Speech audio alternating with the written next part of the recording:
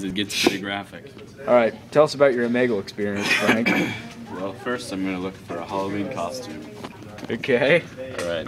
What do you got? Should we get the Michael Jackson Beat It costume? And an extra large. Uh-huh. And sorry, this item is not available in size extra large, multicolored. Alright, tell us about Omegle, Frank. I'm tired of looking at these. Okay.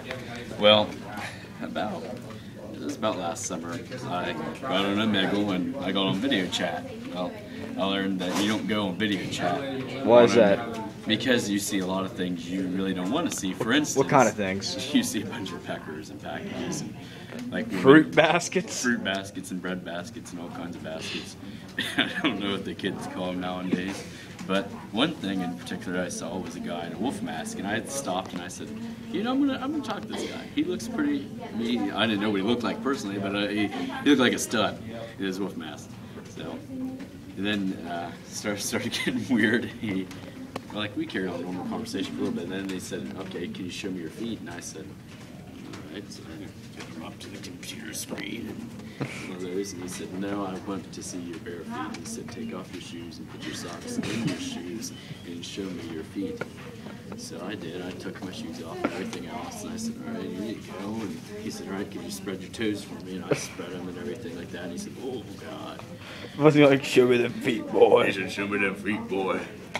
He said, show me them little piggies. I said, oh, all right.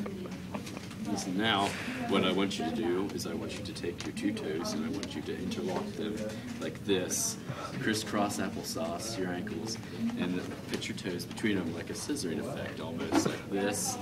So I did, and it was pretty gross. And then after a while, this went on for an hour and a half. And then my mom walks in and she asks me, she's like, what are you doing? And I'm there down, stripped down to nothing but my boxers, and I have my feet crossed together, interlocked like this. And she's freaking out and she doesn't know what to do. So then I ended up disconnecting the conversation. And I got on another conversation and it was normal. I was kind of bummed because I wanted to see the guy in the wolf mask. And then it happened a couple nights ago. I was on Omegle again, and I found the same guy in the wolf mask. And he said, hey, hairy toes, it's you. And I was like, yes, it is. And then we did the same session again. Did your mom walk in on you? Oh, no. Yeah. Then I disconnected, and I told him he should watch Inside the Mind of Frank Spires because we might do a video of him coming soon. So if this is you, creepy wolfman mask guy, this video is for you. And I hope someday we can interlock our toes together and our wolf masks together. Is there anything else you'd like to add? No. That's pretty much it. Thank you, Frank.